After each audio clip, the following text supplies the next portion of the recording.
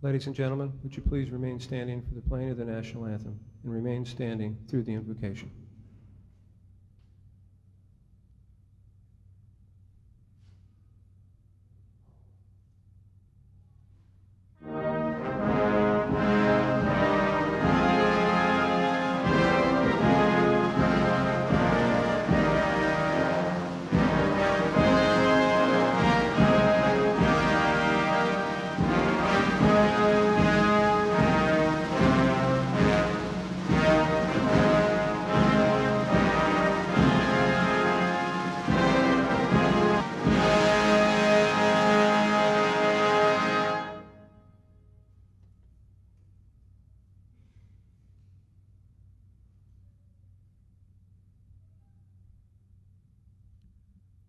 Let us pray.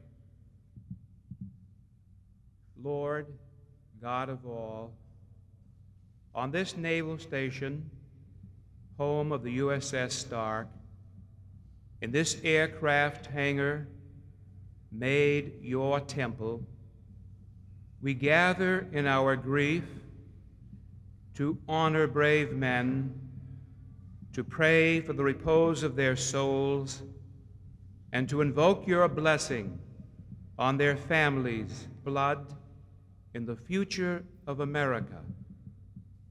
May we redeem that investment by our own devotion.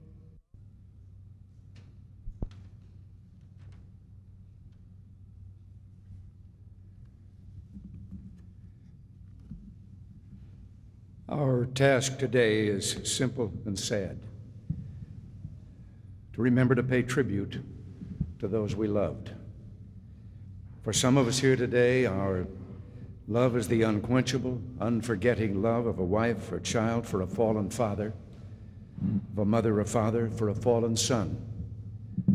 For others of us, this love, while more distant, is still anguished and grieving. Ours is a love for a fallen countryman who died so that we, a free people, might live and this great nation endure. Even as we hear these words, we understand again their inadequacy. We appreciate anew Lincoln's humble wisdom at Gettysburg. When brave men die, it is their deeds, not our words, that are remembered. It is their sacrifice, not our brief recollection, that offers everlasting testimony to their love for others, their love for us. But we're human, and today we know such great heartache. So we come to this place to seek the simple assurance of each other and the hope of finding a higher meaning, a greater purpose. And so we ask, why did this happen? Why to them? Could anything be worth such a sacrifice? And these fallen, whom we knew and loved but rarely thought of as great men or legends, can we now truly say they are heroes? And even if we can, would we not rather have them back? Ordinary men again, perhaps, but still ours to hold and to keep. The answers are hard. Hard because memory forces some of us to remember other faraway places which Americans had never heard of until their sons and brothers and fathers and friends fell there. Each Memorial Day, and especially with the news of the past week, my own mind has turned many times to the Great War of 46 years ago. Few of us who lived through it can ever forget those opening months of conflict when our nation and our fighting men were so sorely tested. In later years, in the South Pacific Campaign, American sailors would speak often of the bravery of the Marines they put on the beaches to fight and die. But one night, especially, off a place called Guadalcanal, as the shell fire lit the darkness in one of the most violent surface actions ever seen, it was the Marines who stood in awe and in silent tribute to the men of the United States Navy. Hopelessly outnumbered and outgunned, a small group of U.S. ships had taken on a powerful enemy fleet. And though 5 medals of honor were won and the enemy was turned back and Guadalcanal was saved, The price was so high and the burden so heavy. 9 ships and hundreds of young lives.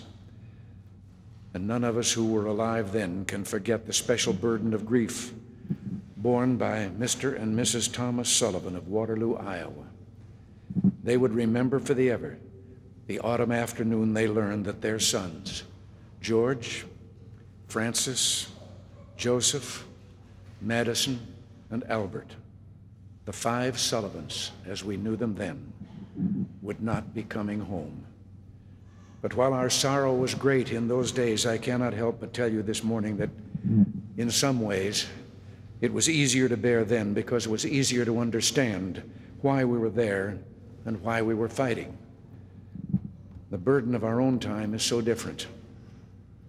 When young Americans, like those of the USS Stark, die in far-off seas, we learn again how right President Kennedy was when he spoke of the sacrifices asked by a hard and bitter peace and our own long twilight struggle. Even at moments like these, then, we must address directly the reason the USS Stark and her men were there in the Persian Gulf. You're entitled to know the importance of the role that their valor played in keeping our world safe for peace and freedom.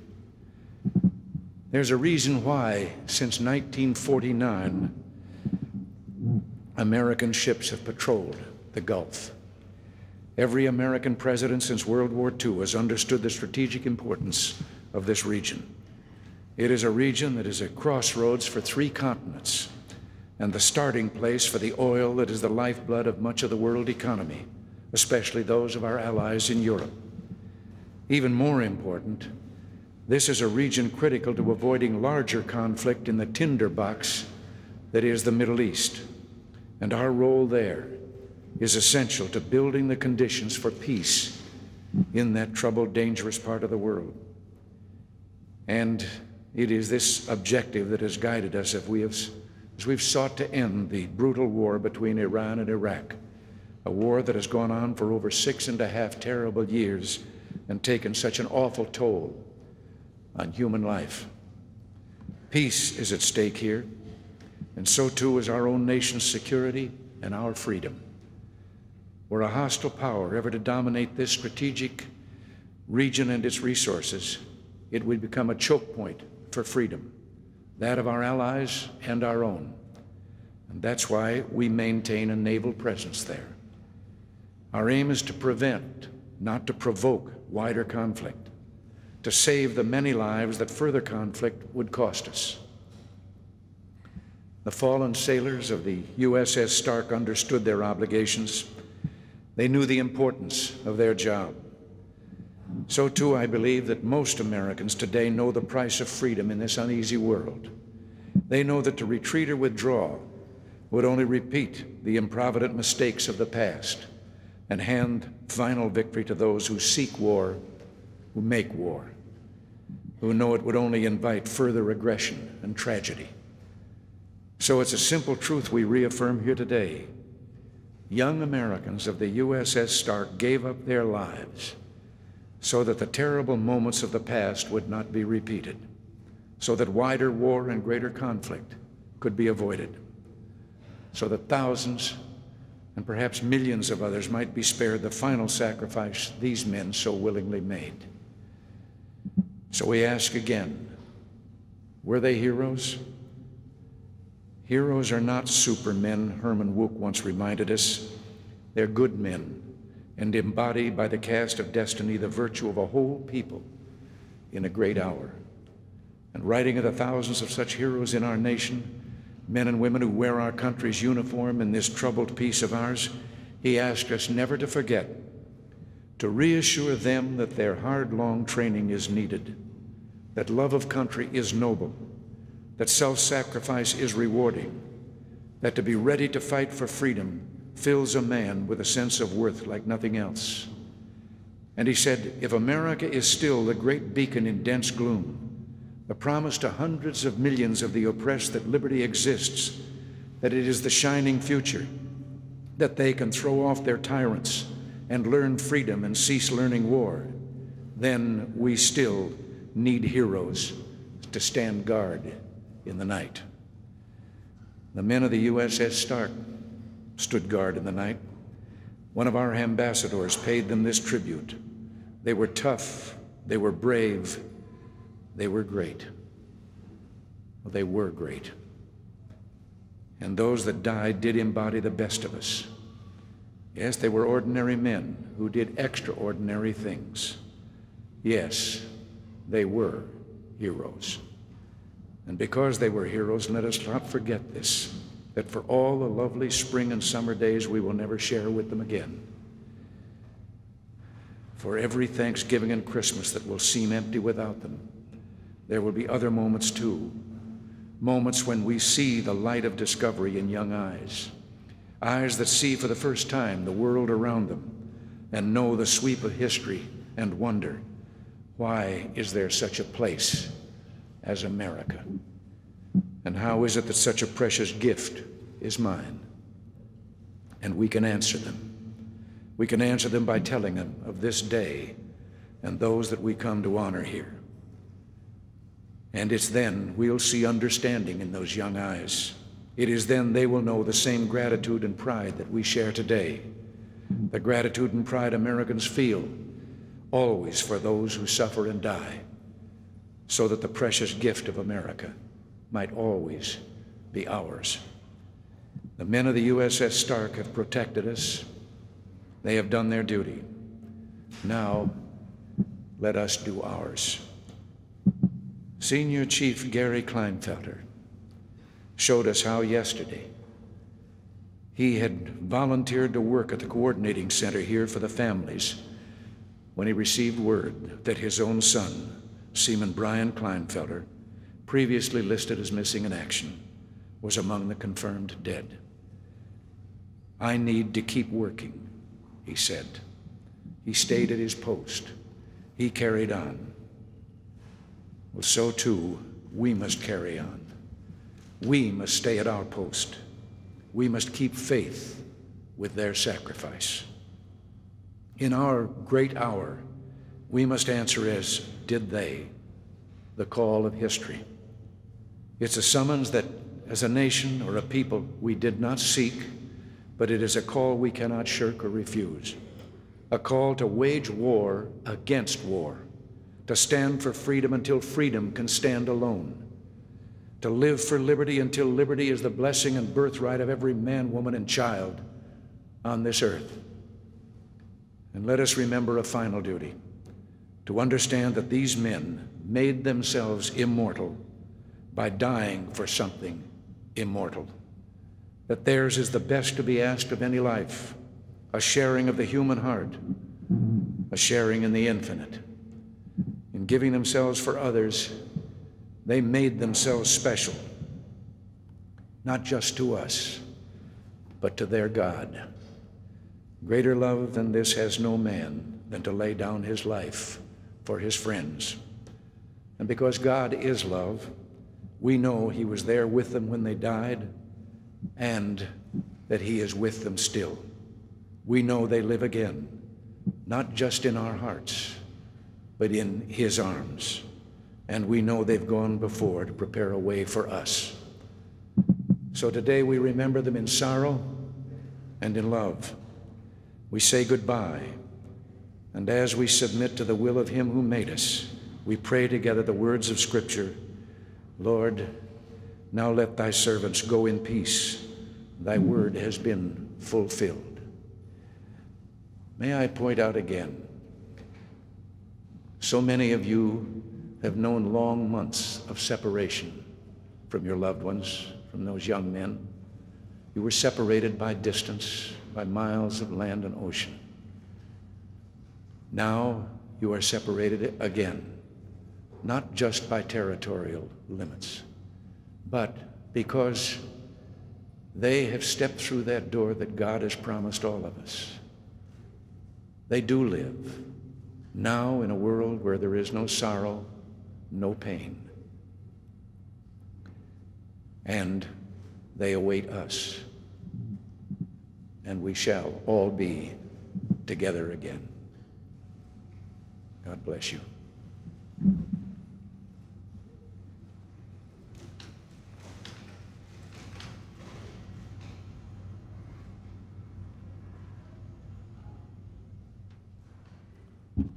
Ladies and gentlemen, you are invited to stand and join in the singing of the Navy hymn.